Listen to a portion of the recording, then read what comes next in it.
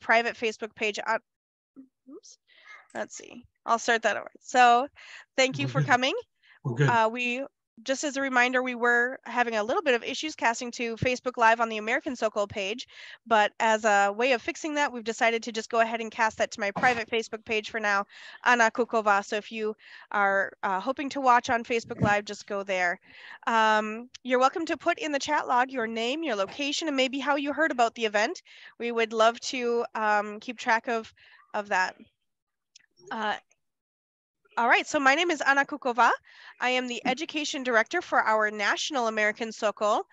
The Sokol organization started back in 1862 in Prague, but in 1865 was the first time that it came here to the U.S. And it started, the first Sokol in the U.S. was then in St. Louis, Missouri. And we have district levels, and we've got national levels, and there's even World Sokol. So we just are really proud of this organization and how much we are trying to keep up with all things Czech. And as a big treat for us today, we have invited a guest speaker from the Czech Republic. He is the deputy director of Muzeum Ostrov Lidových Krojů, which basically translates to the Island of Czech Folk Costume Museum.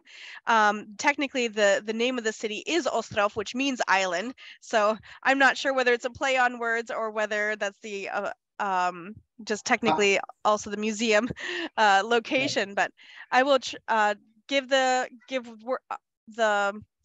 floor now to our deputy director Josek Vacek, who has our lovely map behind him of Kroje all around the Czech Republic. Go ahead. Okay. Thank you, Anna. Hello, everyone. I'm pretty glad for that opportunity this has been gave me. And my name is Josef, or Joe, or Joey, Peppa, as you wish.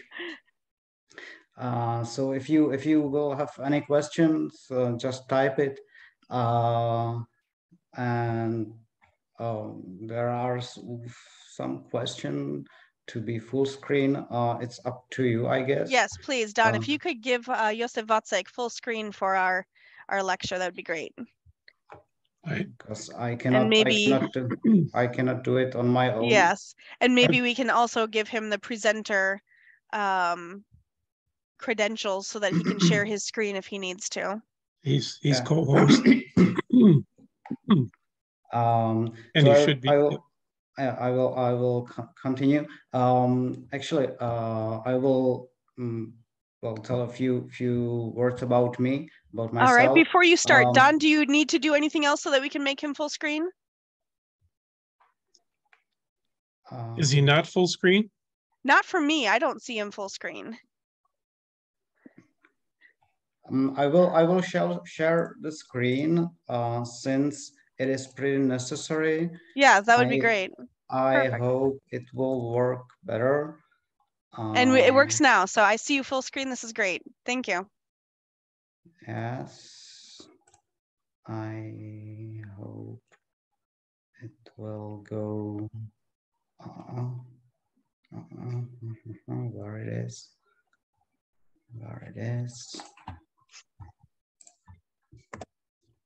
It's not going full screen. I don't know why. Yeah, that is full screen. Okay, So again, my name is Josef. I work for the museum for 2 years, but I'm not an ethnographer, not ethnologist. Actually, I'm an economist. And before starting to work in museum, I worked for 8 years for Adidas as a store manager. And I learned a fine thing when I started each meeting with my team. We've played a short video, so I will do it as well. I hope I can access to chat. It is here. So I'm just posting a short video presentation of our museum. So if you play, it's just 2 minutes. and it will show you briefly what do we have here, and it's nice video. So I will give you 2 minutes of time for playing the video, and then we will carry on. And right now, Josek, pane Vacku, you are sharing your screen. So can you play the video for us? It is possible, of course. Okay. It is. Is it all right? I don't see it yet. While we're figuring this out, I just want to show everyone that so I will stop sharing the screen, and the link is in the chat. Okay. So Don, I'll let you share your screen then, if you can click on that video and share that. While that's being worked on, I've just posted the link to YouTube. So everyone can play the video presentation of our museum. Would you like them to do that on their own or right now? Would you like us to share that? I guess it will be better. Everyone will play it on their own, because I'm not sure if the video will play. If I will share my screen and then play, I've tried it. It looks like it's working now. Yes, it is. Yes. Perfect. So 2 minutes, and so.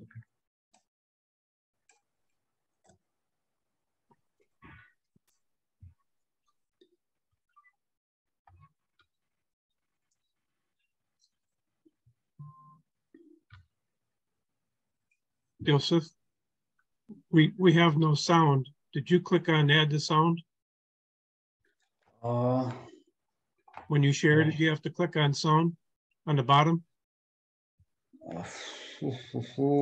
When you share your screen, you might have to stop sharing, then share again. Stop sharing it and then reshare it. Yeah. So I'm not sure if. That's all right. I'll do it. Yes. If you'd like. Yeah, it would be better. I hope that it will work fine. All right, here we go. Just one moment.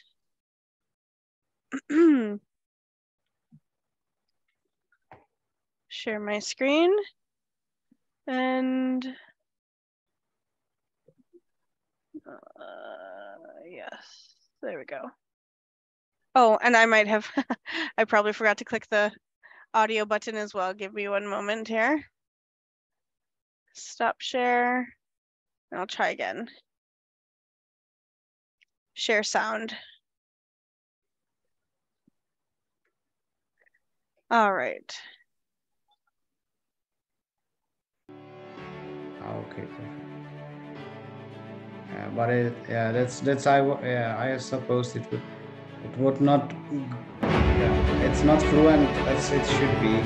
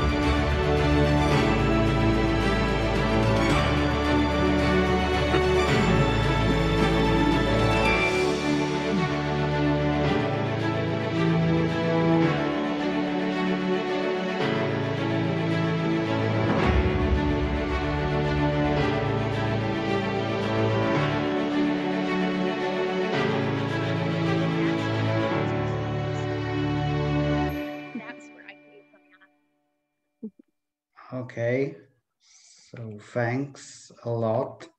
Sorry. Okay. I will share screen with the presentation I do have. Mm-hmm. And just so Okay. everyone's aware, this museum only opened about a year ago. So Yeah. I'm just so impressed with how much you've accomplished in this Yeah, is amazing. yeah. Thank you. Okay, so what are you going to expect today? I guess 1 hour won't be enough, hour and a half or 1 hour and 20 That's minutes. okay. We are all ears. Okay, perfect. So the presentation is divided into 2 parts.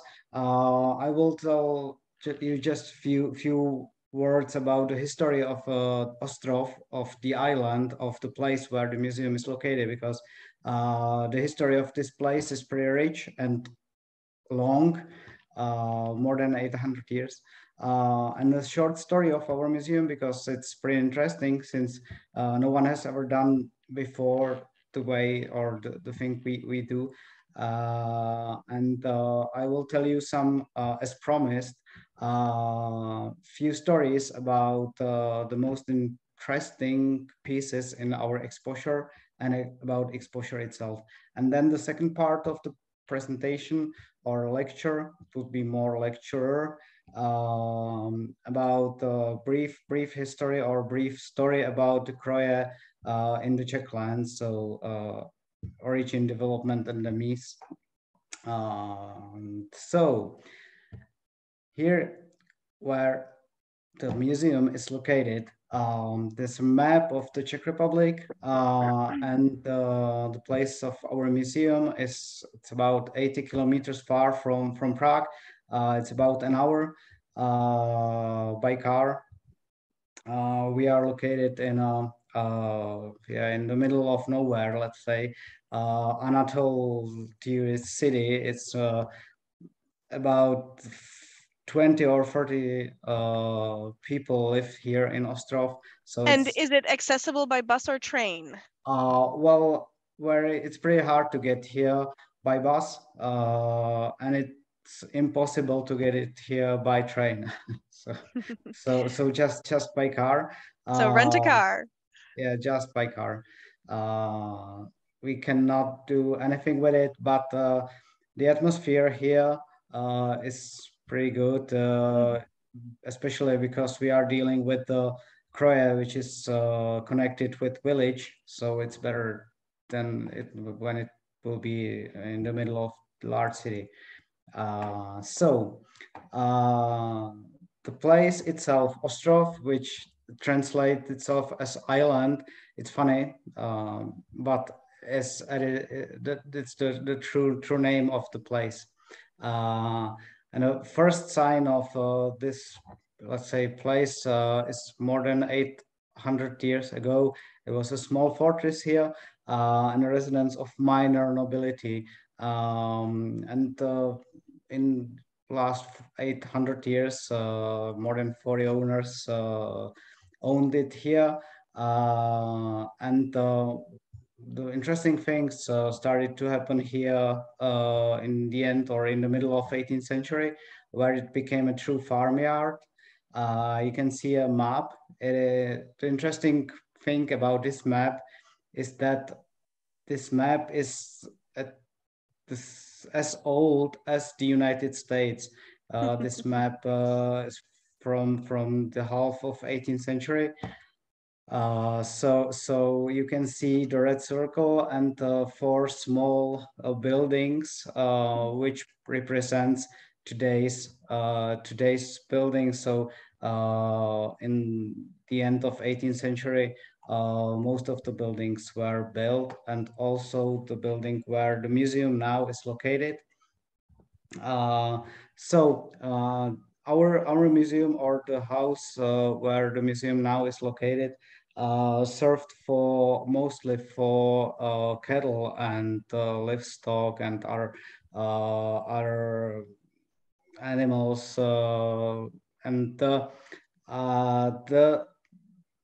history was pretty bright until the 1948. I guess most of you are aware what happened in this year.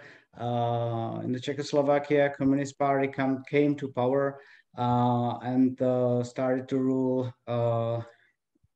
And unfortunately, they started to use this farmyard, and it was stately owned. And unfortunately, they've made no investments at all, so that in 40 years, this farmyard became a ruin. And then after the Velvet Revolution, I guess most of you are aware of it. In 19th or early 19th, the farmyard came back to private hands, but the new owners saw what happened with it, so they made no investments. You can see how Communist Party look after the properties which are they running, which are they are using. So it was a total ruin. And before 2004, it looked like this. Those are it's our present museum, but before or 20 years ago, it looked like this. Huge difference. Complete mess. So in 2004, the rescue for this farmyard, it is a miracle what happened here in 4 years, because the owner of a large forestry company bought it, and in 4 years made a expensive reconstruction and made headquarters of his company here. So the employees of his company started to work here in Ostrov. Unfortunately, after a few years of operation, this company gone bankrupt, partially bankrupt. So in this building where the museum is our museum is located now, there were no usage for offices. So the owner thought about what to do with this nice newly reconstructed building. So that's the farmyard after the reconstruction. You can see this building represents current or present museum. So in 2016, the story of our museum begins because the owner met a lady who wanted to present somewhere her collection of fall costumes. And since there was a free space, let's say, and the owner is a fan of, let's say, villagers' life and loves the topic, it became the story begins. So because he bought it, and it put a first step in the way of building our museum. In a short time, we bought he bought 2 even larger collections, and we've met or we faced first experts or first ethnographers, ethnologists from Charles University in Prague, who helped us with the first steps. But most critical point and the greatest luck which museum had was appointing Mr. Kucha, his current curator. Yeah, perfect. You have I have the book. I should probably open it and show everyone just a few pages if I can do this. I do have pictures of it. It's just beautiful, lovely, just very large photos. Yeah, and Mr. Kucha is one of the most skilled person of in the Krojů topic, and the author of Atlas. and without him, we would not be able to put everything together, because he knows Kroje from all region, all around the Czech Republic, and it would not be possible to build the exposure in the high level we do have here. Yeah, that's yeah. Plus, you can buy it in National Czech and Slovak Museum and Library in their e-shop. So if you are interested in, feel free to buy it. We will be glad. So after 5 years of preparation, we've put together 260 complete fall costumes from 41 regions from all around the Czech Republic. And one category which is pretty important and also interesting, and I love those fall costumes are from former German-speaking regions. Again, I guess you are aware that 1/3 of today's Czech Republic voters spoke German. It's the brown field. So everything which is brown was a German-speaking or were German-speaking regions in the end of 19th century. And those people, unfortunately, had to move out of the Czech Republic or Czechoslovakia to Germany. So they took with them what they can, what they could took, and what was important for them, so that they've taken away all their fall costumes, and which was not taken by them. It was destroyed by the Czech citizens because they were angry on them. I don't want to get deep Post World War II, if that helps anyone, Well, after the Holocaust and all that. It was a very difficult time period. Yes. So, Go ahead. So most costumes from those regions were out, but those are pictures of fall costumes from German-speaking regions. We've connected to a museum in Germany where those fall costumes have in the depositories, and when they saw that we do have a nice, let's say, exposure, and we are doing our job well, so they've lent us those fall costumes, and we are pretty glad, because it's impossible to get them nowhere else than in the depositories of German Museum, Sudeten German Museum in Munich.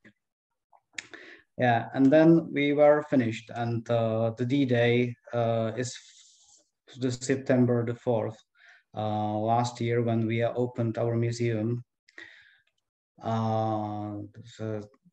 it was a nice celebration of fall costumes.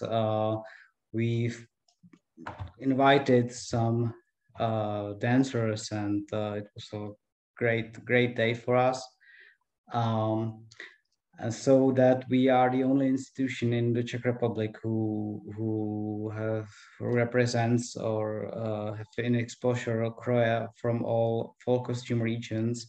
And we've made a map for the first time where all fall costume regions are displayed graphically. We are pretty proud of it. Very beautiful map.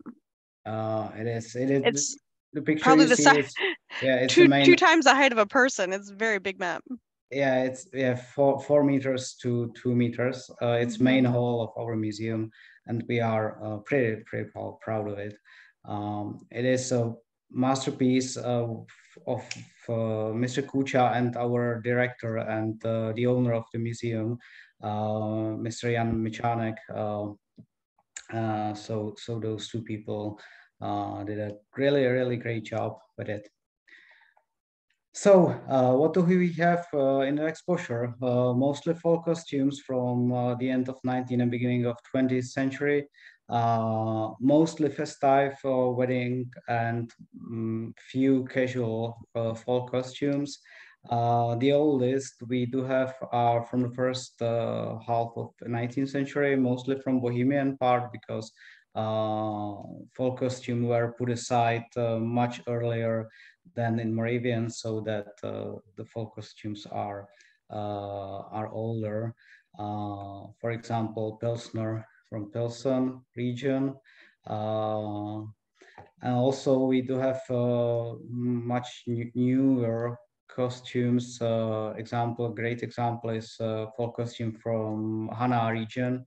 90%, almost 90% of our exposure is authentic, so that those costumes were actually worn by our ancestors. They are restored and put on mannequins, which we are pretty proud as well, because I guess and also the visitors like them.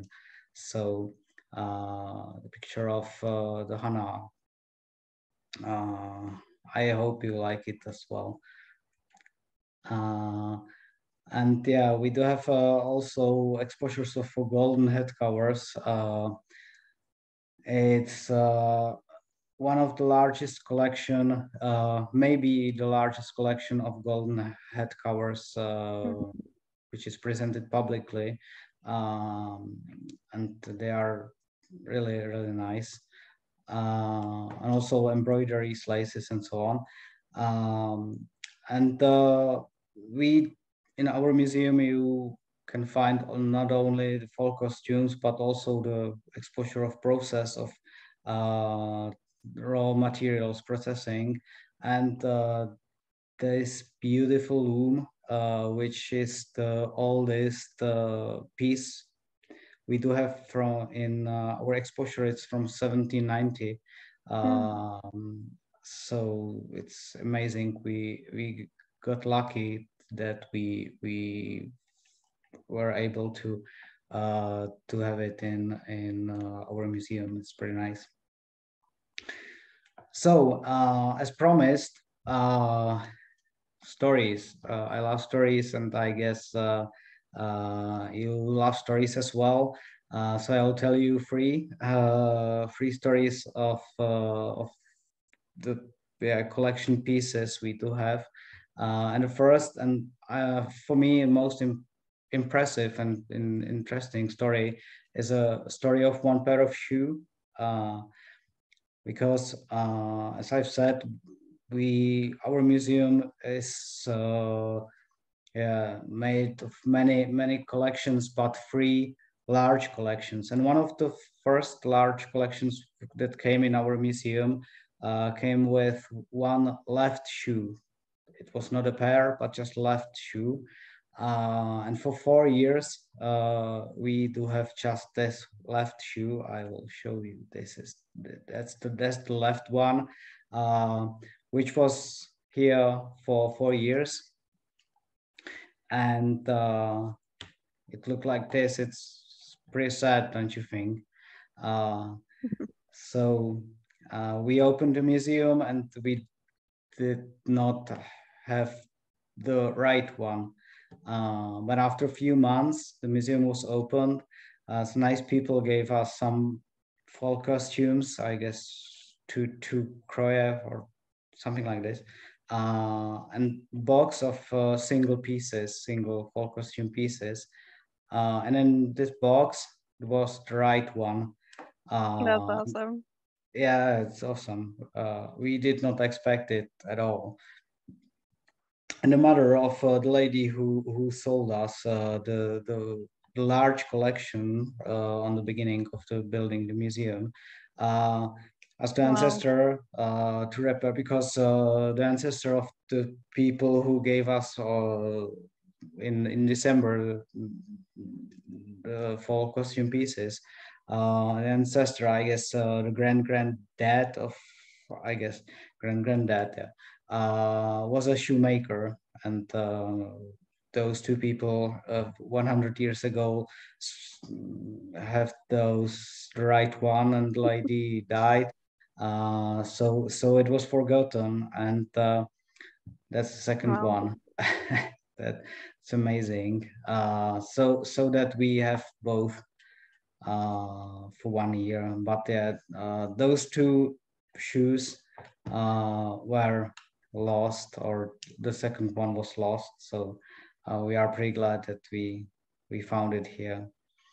So the second story is a story of Buddhists. It is that one from Chocsko region. It is pretty old, but was in bad condition. So we gave it to professional repairer, and the lady cut this bottom part.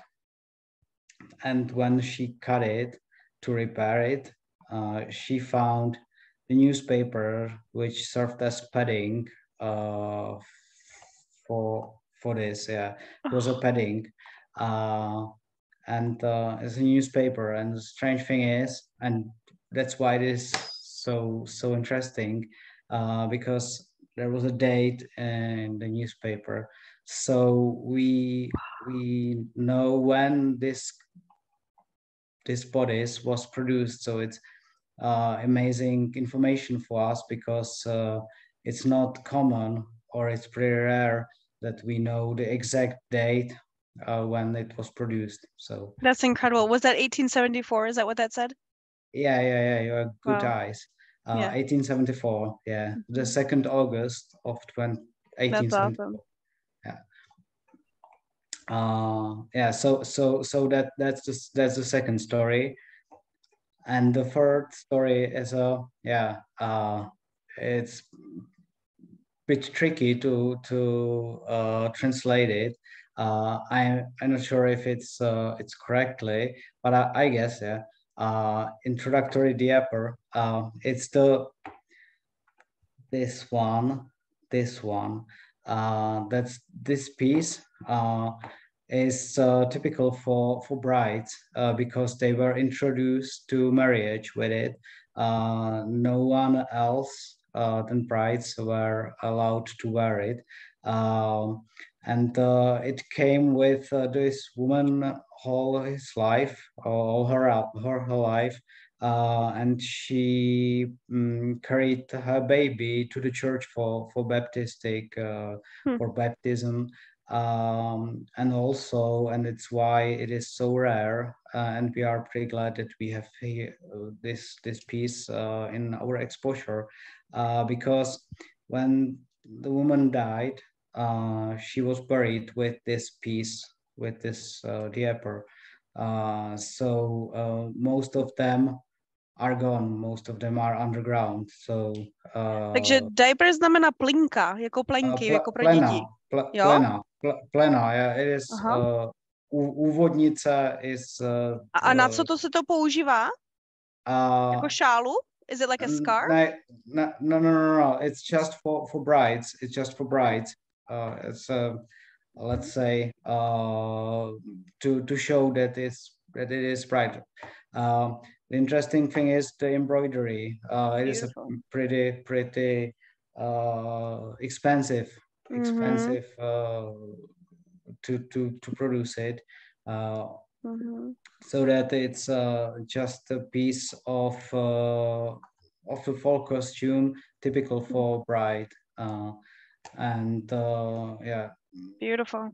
So not many left, because as I said, the ladies or the women were buried with it.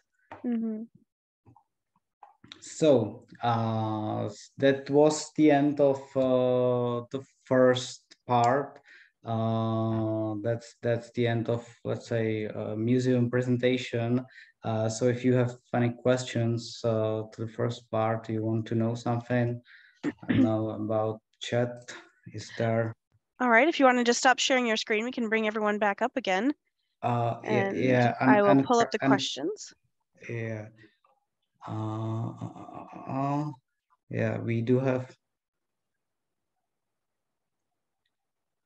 Yeah, thank you so much for that lecture. That was incredible. The museum has so many just beautifully displayed pieces. I couldn't believe for such a small town that they would have something so amazing. It's definitely worth going to visit. I have to say that one of the reasons that I wanted to go visit was that I had seen Anna Shidivi Thompson, who is part of the pageant. She had gone to with her family to go see the museum in January, and just a few months after they opened. And she had posted a picture that you have a hand-drawn book from 1810. Yeah, incredible. Fine. So do you? Yeah, I see some questions. I guess. Yeah. And Kramer asked, where was the loom found? Where was it from, house or business? Yeah. The loom we bought it. Some people wanted to sell it.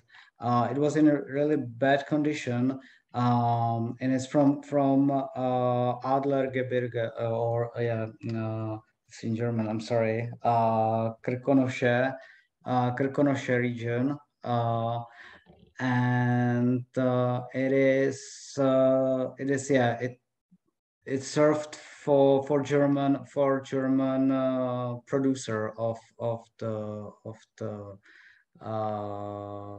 material of the sorry The fabric? the fabric, of course, yeah. So the fabric producer from Germany originally.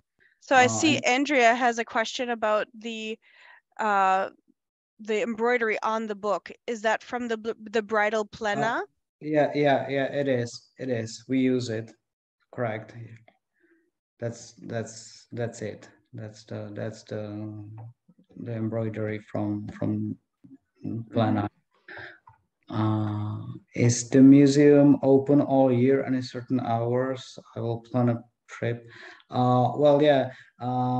Elaine Benda, thanks for the question. We actually we are open from, let's say, end of the March till the end of October, almost every day except for Monday. But check our websites; you will find it here. And during the winter, just if you will be in the Czech Republic in the winter, just call us and we will open for you gladly.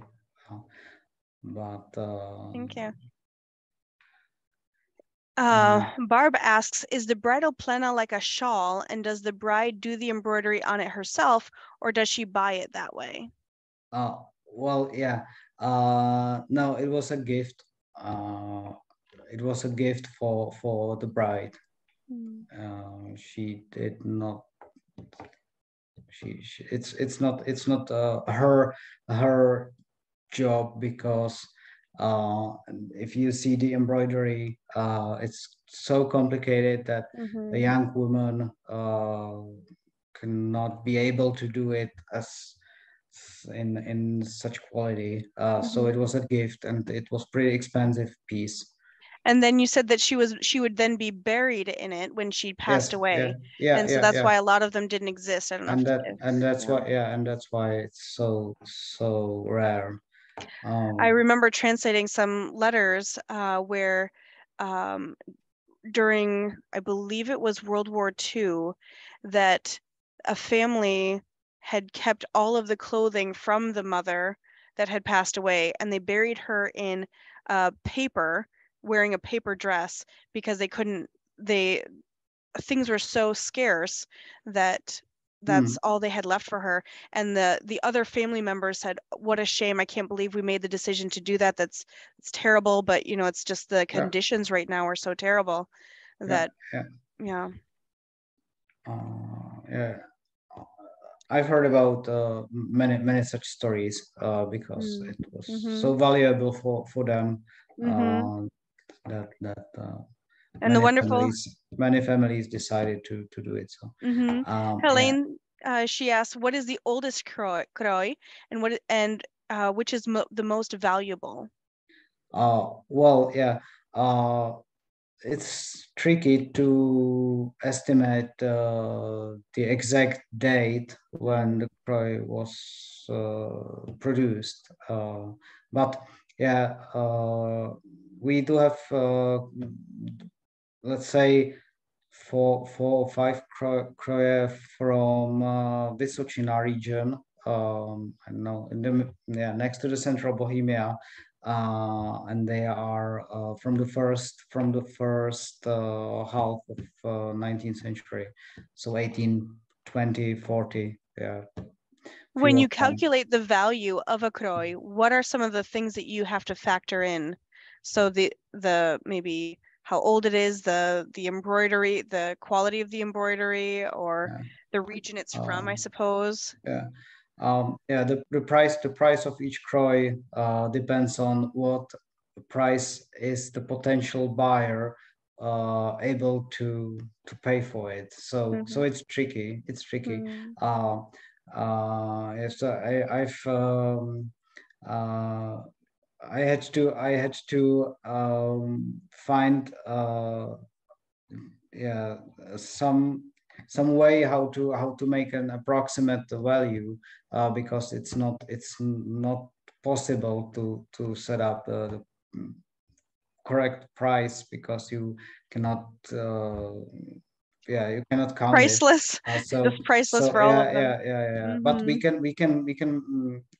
we have an estimate average value of the Kroj in our exhibition or our exposure. So it's about 20 to 40,000 crowns. But I remember. Go ahead. Sorry. Just estimate. I remember doing some research about the first time that Kroj ever appeared in Prague Castle. Do you remember what year that was? Maybe, I don't know if it was 1491. I don't know why that year is standing out to me, but they've been around for centuries, for sure. Yeah. Well, depends on what you let's say, what is Kroj? It is also the tricky question what the Kroj is. What do you call Kroj? But yeah, first Kroj appeared in 17th century, but folk dress is much older. That's true. Yeah. So there's Anne-Marie Wasserbauer. Most people get to know Kroj through Czechoslovak handmade dolls, and are the places where we can see collection of dolls. Yeah, of course, in our museum. We do have plenty of them, more than 40 dolls, but yeah, we do have a few museums which are just aiming at the just dolls, so you can all right, wonderful. Are there any other questions that no one put into the chat log that you would like us to address? Again, I just want to thank Deputy Director Josef Vacek for making the time to do this for us at no cost. I really, truly am very grateful that we can collaborate on all of this, and I just really thank you again for doing that. Okay, so can we move on to the second part of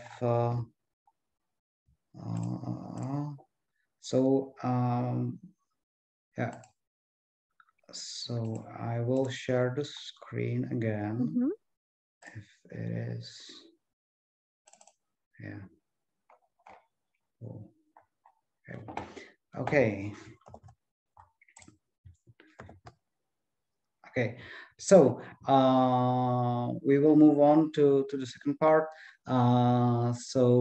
We will define or try to define what is Kroj in the way how we look at it here in museum, and what most professionals look at Kroj, and the timeline of when do we speak about Kroj in the term as it states historically, and basic consequences of how the Kroja topic, let's say, started, and how did they develop, and how did they beginning to demise, and how the Kroja topic stands now.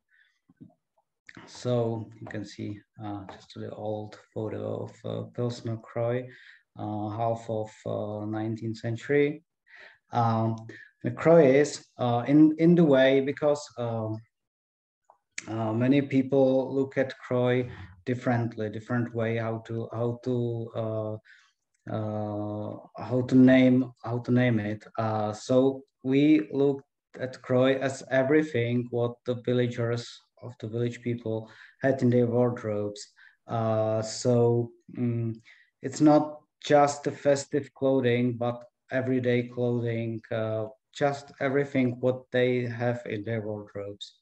And that's the way how do we look at the term Kroj, and how the most ethnographers, ethnologists do it as well. So it is just the clothing all around the, yeah. And when the first Kroj appeared, it is, as I said, it's hard to determine. You said date 1491. It looks like I might have been very off. I don't know. Yeah, can be because someone can look at it that Kroja appeared much earlier than the most ethnographers agreed to. So it's not bad, but the yeah, most professionals agree that Kroja in Czech lands appeared after or in the second half of 17th century, and mostly disappeared. Most of the Kroja disappeared, or the last of them, in the second half of 20th century. And the way why is that it is not easy to find a proof of villagers' clothing before the 17th century. And the end of Kroja, as we look at them in 1950s, it's not valid for all regions, especially in Central Bohemia. The Kroja, as we defined them, disappeared much earlier. Yeah, but those 300 years, we can tell that the traditional historical clothing of villagers appeared in the second half of 17th century and disappeared in the 1950s. Yeah, and how and when and why the Kroja appeared. The 30-year war, I guess most of you are aware of what is 30-year war. It was a complete disaster, especially in the Central Europe. In the Czech lands, the estimations tell us that 30 to 40 population died. Not only because war itself, but also due to such diseases, hunger, because medical treatment was pretty bad at that ages. So it was a complete disaster for Europe and for Czech lands as well. And the titan of serfdom, so that the people, especially in countryside and villages, were not able to move from the village to village or village to the city because they were tightened with the fields and with the masters who they work for. So they cannot move. It is a drawing from one of the most famous battles, battle on Bílá hora, maybe, and you are aware of the Battle it. of White Mountain in English. It is White Mountain. Yeah. Mm-hmm. So the regional isolation appeared mostly. So the villagers lived in one place, died in that place, and so that the villagers or the villages had to be self-sufficient. They had to produce food for themselves and also the materials or the resources for the clothing, such as linen or wool. So it was pretty hard for them to clothe themselves and feed themselves.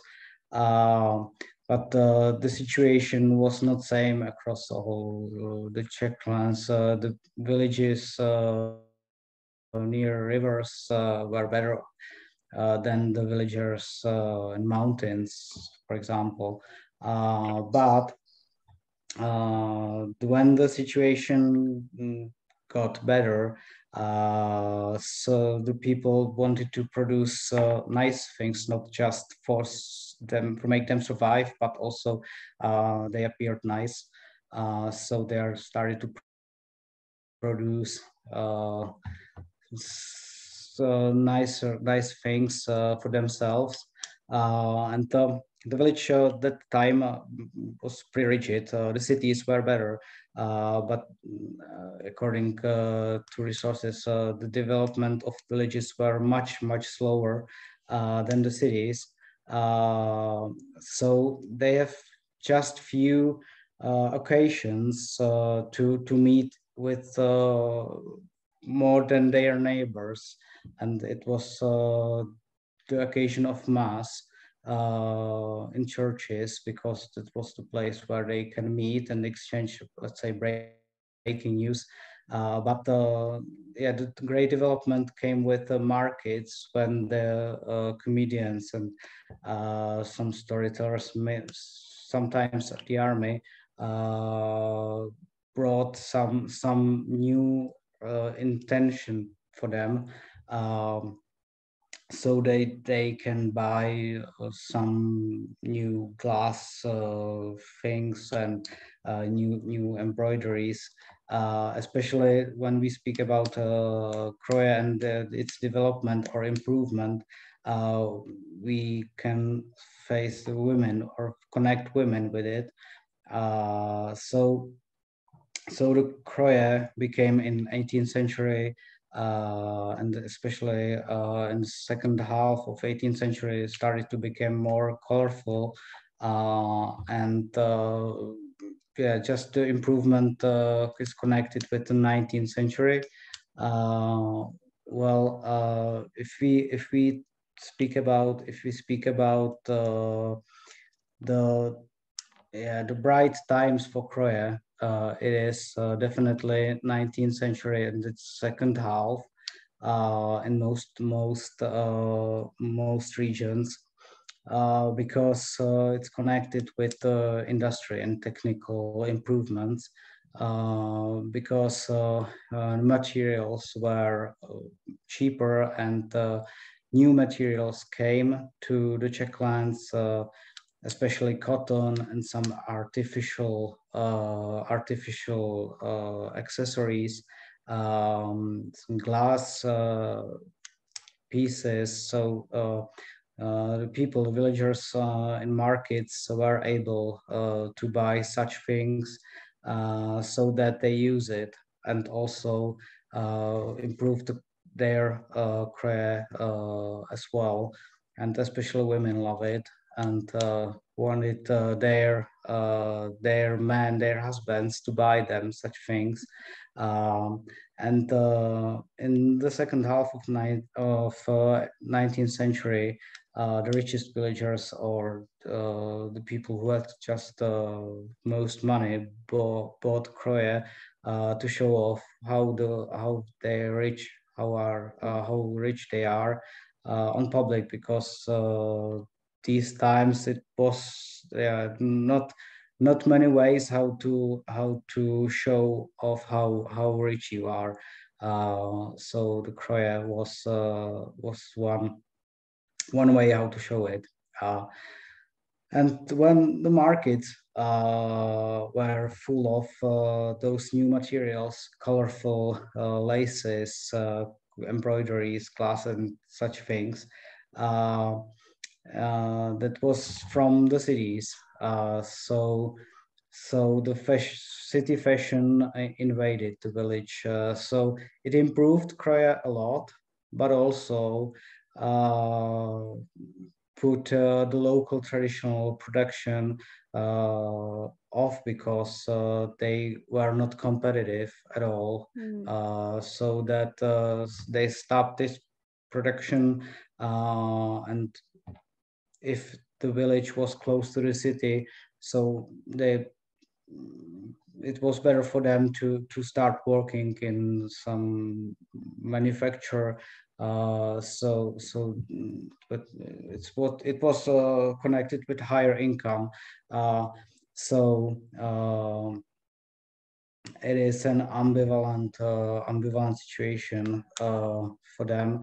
On one side, the kroje started to get colorful and rich, but on the other side, in villages next to the cities, the kroje started to demise, to disappear.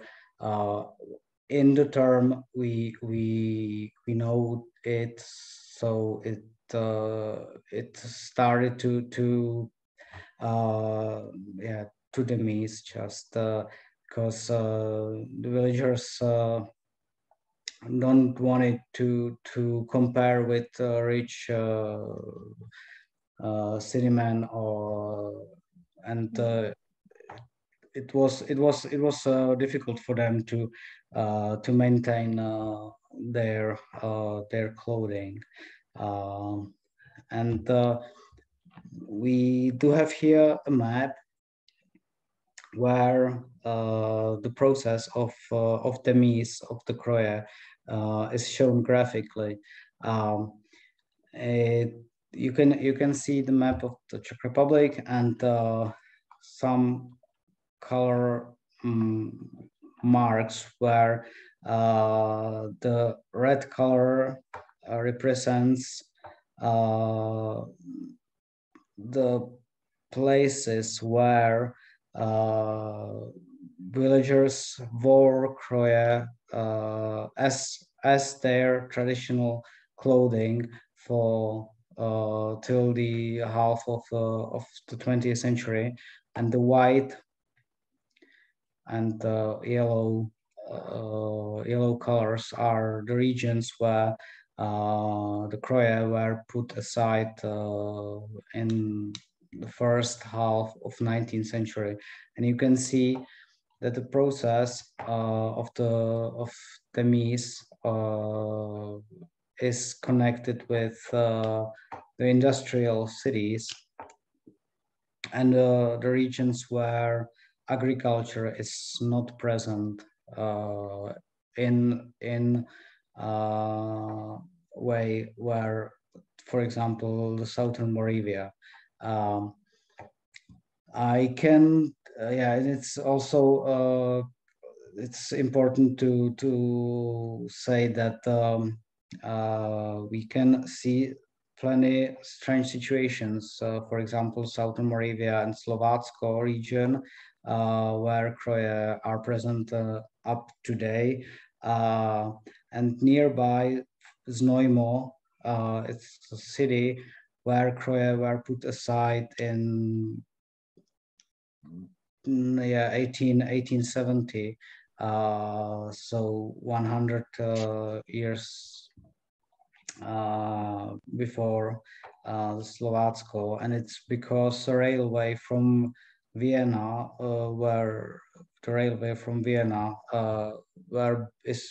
was built to Znojmo.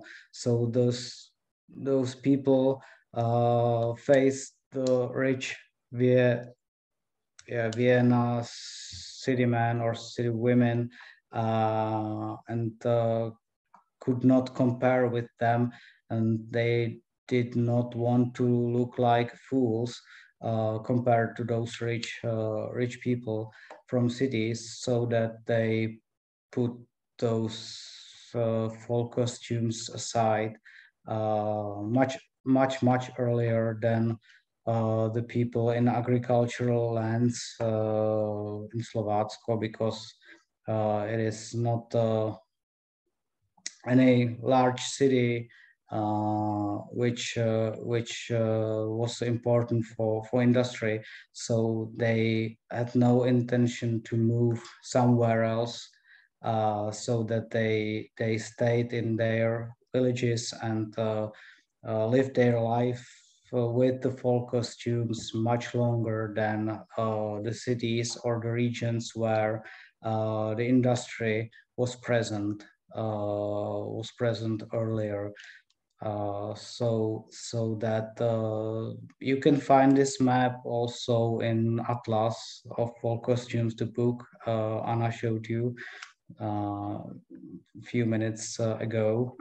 Yeah, that's the book. So if you buy this book, you can find this map inside and study it by yourself. So today there are some regions where Kroje are still alive. Southern Moravia or Slovatsko especially, or Western Bohemia, Chotsko, the second region where Kroje are still present, but not in terms we spoke about a few minutes ago, as a way of common clothing of the villagers. Folk dress or folk costume are worn for occasions, for special occasions, not as a way of clothing. It's pretty good that in these regions the tradition are still held, but we don't look at the phenomenon of Kroje in the same way as before, as the common clothing of villagers. It is the different situation. It serves as a traditional way how to present their culture, but not as way of living. So it's the picture of today's feast, today's march or parade of newly made folk costumes in a traditional way, but not way how their ancestors looked to Kroje topic. So that's it from me today.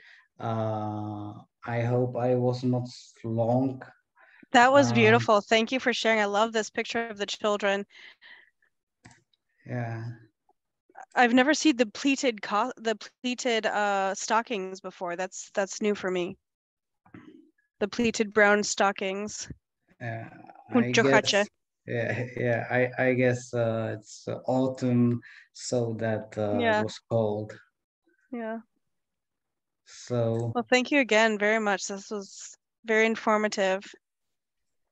I just want to say I really appreciate what you're doing there at the museum, and I think we've here in, our Czech American communities, I know a lot of people here have their own collections that they have gathered for over the years. And I think this is one thing that we've all wanted to see, is a museum like this in the Czech Republic that is so exhaustive.